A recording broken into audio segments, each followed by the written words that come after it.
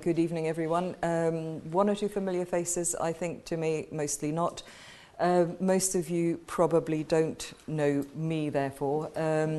Louise Kleem is my name. I am, like most people who lecture for the STA, professionally in the business of technical analysis, have been for many years, formerly at Merrill Lynch as a senior technical analyst, head of technical analysis at Commerzbank, and eventually went into independent analysis.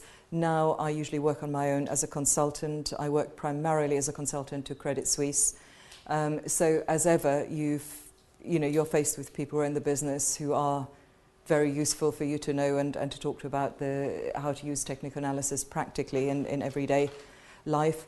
I also regularly teach at the STA, on the STA courses, on the foundation course and on the diploma course, and the exam prep day, and I head the panel of examiners also. There's a panel usually of about 5 or 6. Your paper, therefore, is marked by at least 2 people, and if there are any queries, any borderline cases or whatever, it can be more than that, so rest assured, no hint of unfairness anywhere, so it's all very, very carefully looked at. The last couple of days, that's exactly what's been happening.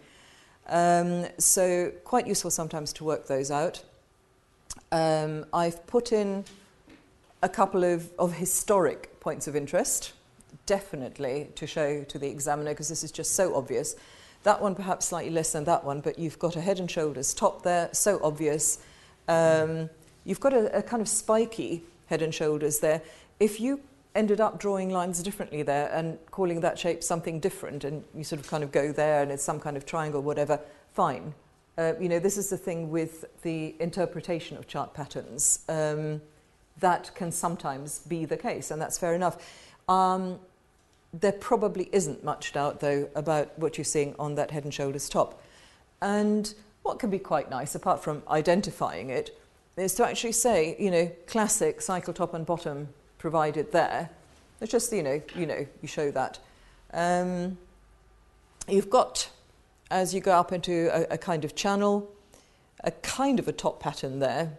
We might end up calling this irregular, but let's go for some kind of double top.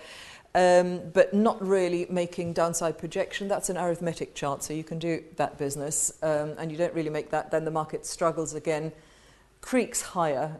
Welcome to the Society of Technical Analysts. The STA is the world's oldest technical analysis society and one of the largest. It is independent, international, and a not-for-profit organisation.